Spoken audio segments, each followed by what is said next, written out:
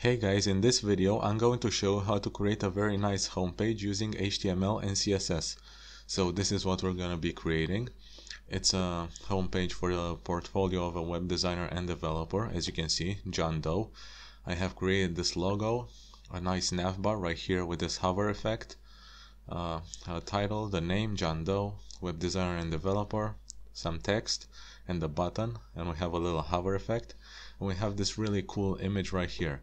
I'm gonna be providing the images, meaning this logo and this one right here, in the description below, so grab those from there and code along with me. If you want to see more of these types of videos, make sure to click the subscribe button and also the bell notification icon and select all, so that you will be notified when I upload a new video. With that being said, let's get started. So I have an empty folder here on my desktop, as you can see, and I opened it with my text editor, which in my case is Visual Studio Code. I'm going to create an index.html file, a style.css, and a folder called images. Now I'm going to grab these and paste them right here. Okay. Let's start with the markup. So go to the index.html. I'm going to create a basic structure and change the title to John Doe, a vertical line, web designer and web developer. And I'm going to link the my CSS style sheet, so link style.css. And let's create the markup. I'm gonna create a nav tag, a nav element, and give it an ID of navbar. Inside here, I'm gonna create a div with a class of container. Inside the container, I'm gonna place another div with a class of logo. And inside this logo div, I'm gonna place my image, the logo for the developer. So img. For the source, go to images, logo.png. For the alt, let's say JD logo. Okay, go below this div. I'm going to create navigation items, so create an unordered list, so UL. Inside here, LI. Inside the LI, an A element. And let's copy this 6 times in total. 4, 5, 6. Say home, about, services, projects, testimonials, and contact. Okay, and now go below the nav tag and create a header element with an ID of showcase, and inside the header place a div with a class of container.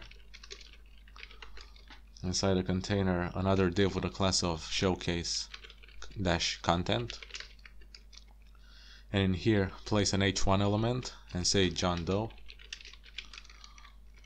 Below an h2 and say web designer and developer.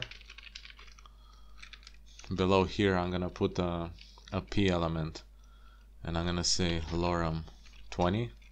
Let me text wrap this. And below the P I'm gonna create an A element and I'm gonna say I'm gonna give it a class of btn, and I'm gonna say find out more. And below this showcase content div, I'm gonna create another div with a class of empty and leave it like this. And that is all for the markup. Let's open it in the browser. I'm using Google Chrome, as you can see. Now we need to turn this into this. So for that, let's go to the style.css and let's get started. First, I'm gonna have to go to fonts.google.com and search for railway. Click here I'm gonna select the regular one and the bold one. So embed, copy this, and place it in the style sheet.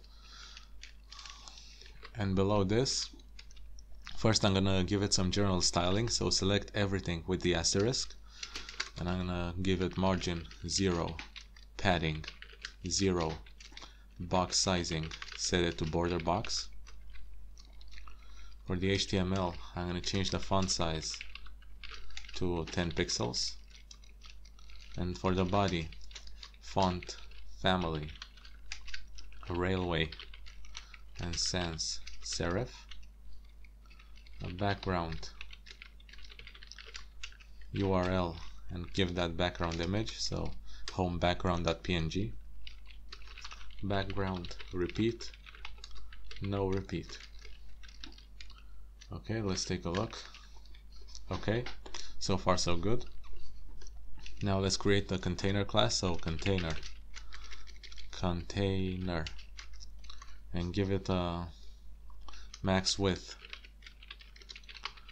of 1100 pixels, margin 0 auto, padding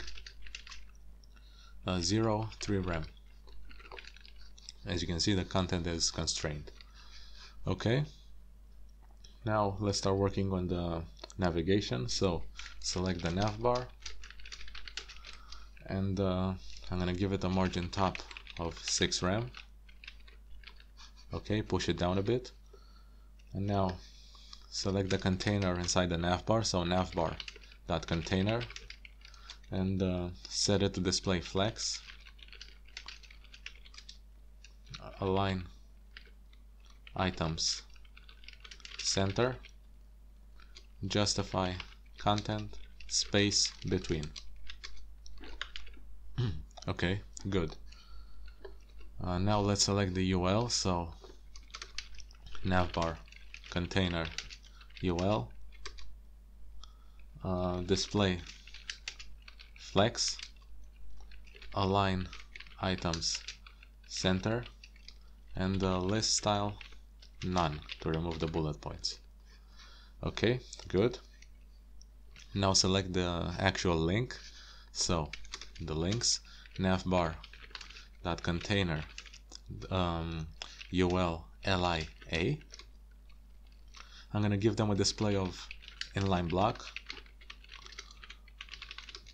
a font size of 2.2 rem, text decoration none to remove the underline, color white, so FFF, margin left 2.8 rem,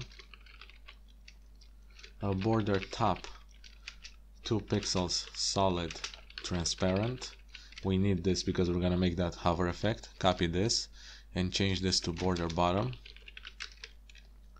And now I'm gonna give them a padding of 0.25 rem and 0, and give it a transition border 0.5 seconds.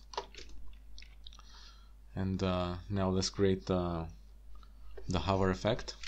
So navbar container UL LIA column hover, and give it a border top 2 pixels solid FFF. Copy this and change this to border bottom.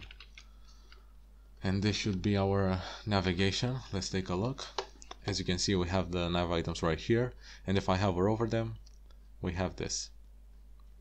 Alright, so far so good. Now we should move on to the showcase. So put a comment showcase, and I'm gonna select the showcase and the container inside the showcase, and give it a display of flex.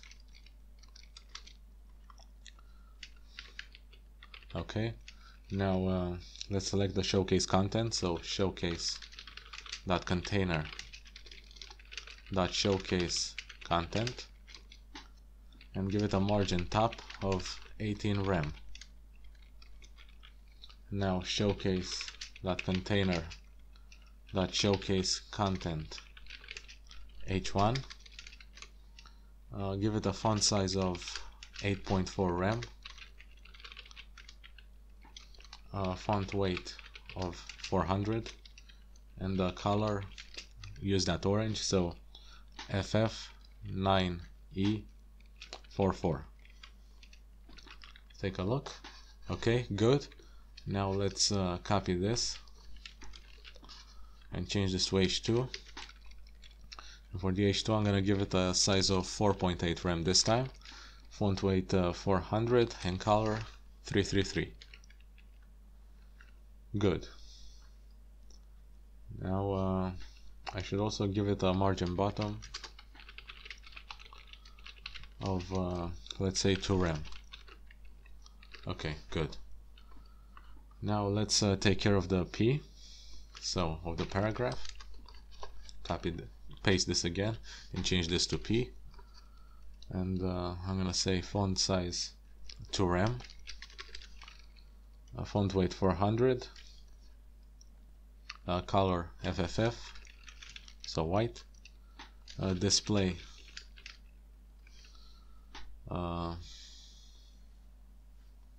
sorry, I messed up a bit here, so I'm gonna delete this and say font size, sorry for that, 1.8 rem, font weight 400, color 333, opacity 80%,